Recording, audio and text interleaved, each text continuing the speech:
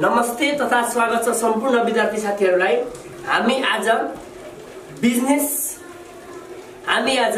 BBS first year अन्तर्गत micro economics को theory of production भन्ने प्रोडक्सन च्याप्टर 5 लिएर आएका छौं। थ्योरी अफ प्रोडक्सन भन्ने युनिट लिएर च्याप्टर नम्बर 5 लिएर आएका छौं र त्यसमा हामीले आज यो पार्ट 2 मा हामीले यसको न्यूमेरिकल प्रब्लम सल्भ गर्दै छौं है। हामीलाई एउटा क्वेशन दिएको छ, हामीले क्वेशन बैंकबाट सल्भ गर्छौं न्यूमेरिकल प्रब्लम। लङ क्वेशनको दोस्रो क्वेशन हेर्नुस्। Suppose a production function is given is follow. हामीलाई production function quantity is equal to दिएको छ हामीलाई 10l plus 5l square minus 3l। 10l plus 5l square minus 3l दिएको छ। Find TP AP and MP. TP भनेको total production, total product, average product र marginal product भनेको कुल उत्पादन, औसत उत्पादन र सीमान्त उत्पादन हामीले पत्ता लगाउनु पर्ने छ। When l is equal to 3। l भनेको हाम्रो के हो? लेबर। ध्यान दिनुस्। यसमा हामीले थ्योरी अफ प्रोडक्सनमा उत्पादनमा प्रयोग हुने साधनहरु, उत्पादनलाई प्रयोग हुने साधनहरुलाई दिएको मूल्य हो। यो उत्पादनमा प्रयोग हुने साधनहरु के हुन्छ? एउटा लेबर हुन्छ। लेबरलाई हामीले l ले डिनोट गर्छौं। अर्को हामीले क्यापिटल पनि प्रयोग गर्छौं। हामीले क्यापिटल दियो भने त्यसलाई के दिएको हुन्छ? ध्यान दिनुस् है। हामीले क्यापिटल दियो भने के दिएको हुन्छ है?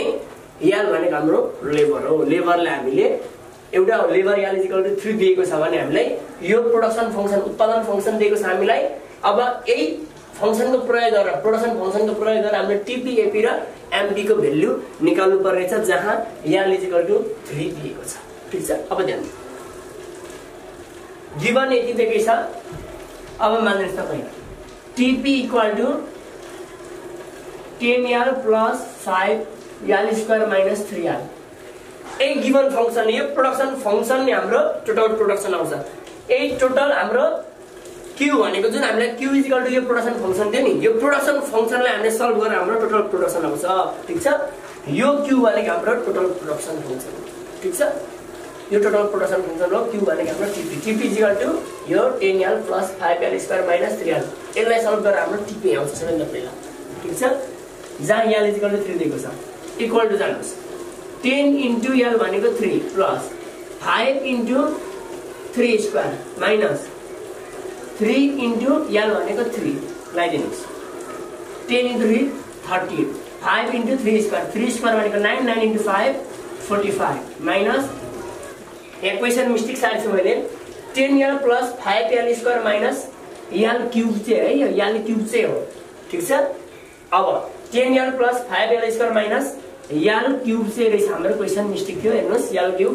अब 10 इन्टु l को ठाउँमा 3 लगाइदिने प्लस 5 इन्टु l स्क्वायर भनेको l को ठाउँमा 3 छ 3 स्क्वायर माइनस l क्यूब भनेको हाम्रो 3 को क्यूब, l क्यूब भनेको हाम्रो 3 क्यूब।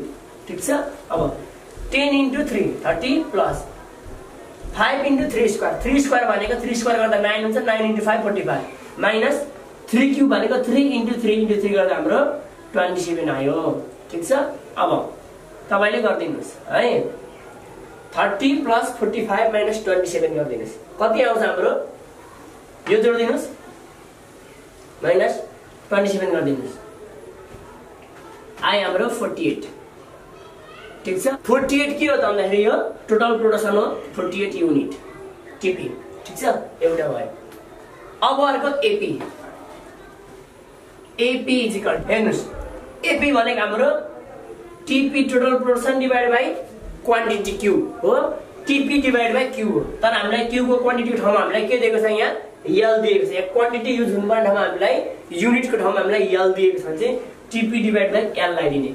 क्वान्टिटी दिएको छ भने युनिट दिएको भने युनिट नै डिवाइड गरिदिने। जे दिएको छ त्यसले हामीलाई l दिएको छ है। युनिट चाहिँ हाम्रो l दिएको छ, लेबर युनिट दिएको छ, डिवाइड बाइ l गरिदिने है। अथवा total production divide by quantity नै हो। यो पनि लेबरको क्वान्टिटी हो यो। ठीक छ। अब टीपी को हाम्रो फंक्शन के छ हेर्नुस्। प्रोडक्सन फंक्शन टीपी भनेको 10l plus 5l square minus l cube. यो भनेको टीपी को फंक्शन हो। यो डिवाइड बाइ l गर्दिनुस्। अब हेर्नुस् यो सबैलाई हामीलाई l ले डिवाइड गर्नुस्। 10l डिवाइड बाइ l गर्दा हाम्रो l काट्यो 10 मा रह्यो प्लस 5l स्क्वायर मा यहाँ l स्क्वायर भनेको दुईटा l छ, l ले एउटा l लाई काट्यो 5l बाँकी रह्यो। 5 इन्टु l स्क्वायर थियो, l ले एउटा l लाई काटियो। यसमा हाम्रो 5l मात्रै बाँकी रह्यो माइनस यल क्युबमा यल ले डिभाइड गर्दाखेरि एउटा यल काटियो, यल स्क्वायर बाँकी रह्यो, यति भयो। ठीक छ, अब लगाइदिनुस् 10 प्लस 5 इन्टु यल भनेको 3 माइनस यल क्युब यल स्क्वायर भनेको 3 स्क्वायर, 10 प्लस 5 3 जा 15 माइनस 3 स्क्वायर भनेको 9, 16 युनिट आयो, 16 युनिट।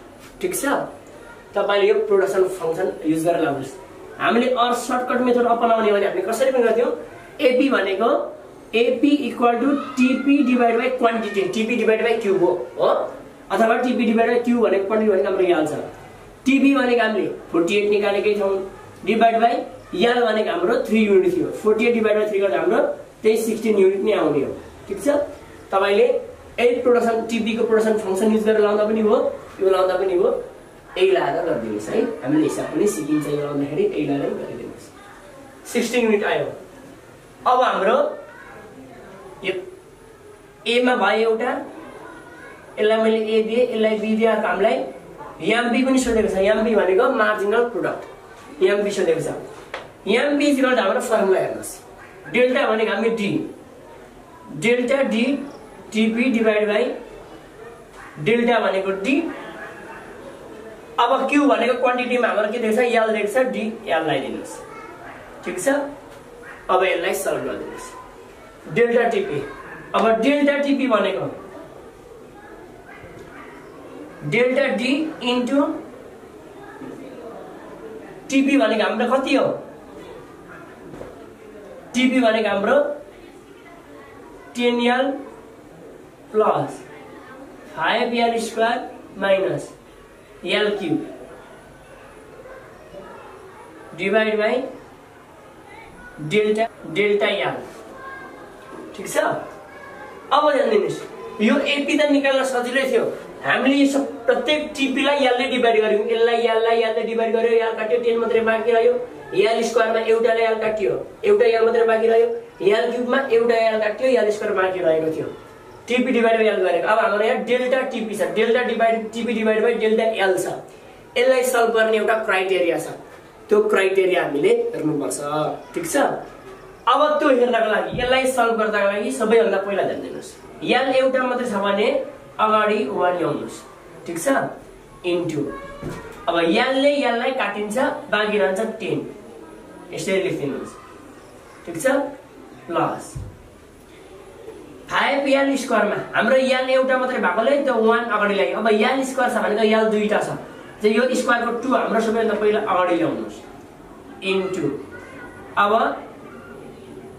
5 ल्याउने, यल स्क्वायर मा यल स्क्वायर मा त दुईटा यल छ, यल ले दुईटा यल मध्येमा एउटा यल काटिन्छ, बाँकी रह्यो एउटा यल, 2 इन्टु 5l। ठीक छ, यो 2 हो है, माइनस अब यल क्यूब छ, यल क्यूब छ भने क्यूब को पहिला 3 अगाडि ल्याउनु छ, क्यूब को 3 अगाडि ल्याउने है। हेर्नुस् है यसलाई सल्भ गर्ने तरिका, पहिला यो स्टेपमा जाने, यल कतिवटा छ, एउटा मात्रै छ, कतिवटा यल छ, यो क्वान्टिटी कतिवटा छ त्यसलाई अगाडि ल्याउने, पहिला 1 एउटा छ, यल एउटा छ, 1 ल्याए मैले, एउटा भएकोले 1 इन्टु अब यो अंक ल्याउने 10। अब त्यसपछि यदि यो यसको पहिला यो कतिवटा छ त्यो अगाडि ल्याउने अनि इन्टु 10 गर्ने। अब यो मुनिबाटको यलले फेरि यललाई काट्ने, यलले यललाई काट्यो, यो यल सकियो, यलको भेल्यु ल्याउनु परेन। प्लस अब यहाँ हेर्नुस्, यल स्क्वायर छ, यहाँ यल कतिवटा छ, दुईटा छ भने 2 अगाडि ल्याउनुस्।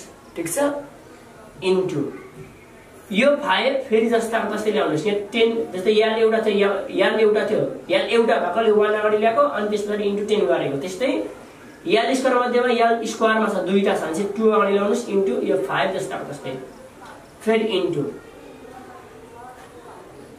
यल दुईटा थियो, अब यो दुईटा यललाई फेरि मुनिबाटको यलले डिवाइड गरिदिनुस्, यलले यल स्क्वायर मध्येमा स्क्वायर या दुईटा यल छ, यो यलले एउटा यल काटिदिन्छ, बाँकी रहन्छ एउटा यल, 2 इन्टु 5 इन्टु यल माइनस यल क्यूब छ, यल क्यूब भनेको 3टा यल छ, यहाँ पहिला 3 अगाडि ल्याउनुस्।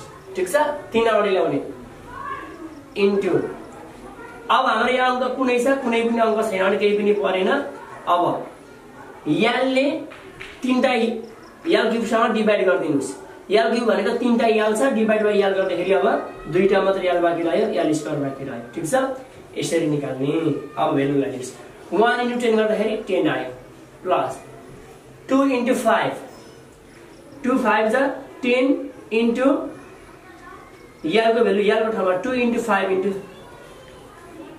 2 * 5 * यल को ठाउँमा 3 माइनस 3 * यल को ठाउँमा 3 क्यूब ठीक छ 3 स्क्वायर है अब हेर्नुस् 10 प्लस 2 5 जा 10 10 * 3 30 माइनस 3 स्क्वायर भनेको 9 9 3 जा 27 इक्वल टु हाम्रो आयो इक्वल टु हेर्नुस् 30 र 10 ले 40 भयो 40 माइनस 27 गर्दाखेरि हाम्रो 13 युनिट आयो एन्सर ठीक छ टिपी एपी र एमपी हामी यसरी निकाल्छौं ध्यान दिनुस् टिपी निकाल्ने इक्वेसनलाई हामीले फंक्सन प्रोडक्सन फंक्सनलाई सल्भ गर्दिनुस् यल को भेल्यु लगाएर एपी निकाल्ने पनि सजिलो छ ए टिपी को फंक्सनलाई यल ले डिभाइड गर्दिनुस् अथवा मैले यहाँ पनि सर्टकट निकाल्दिएको छु टिपी को हामीले निकालेको हुन्छ डिभाइड बाइ युनिट प्रोडक्सन हाम्रो क्वान्टिटीले divide गर्दिने quantity L equal to 3 दिएको छ भइहाल्यो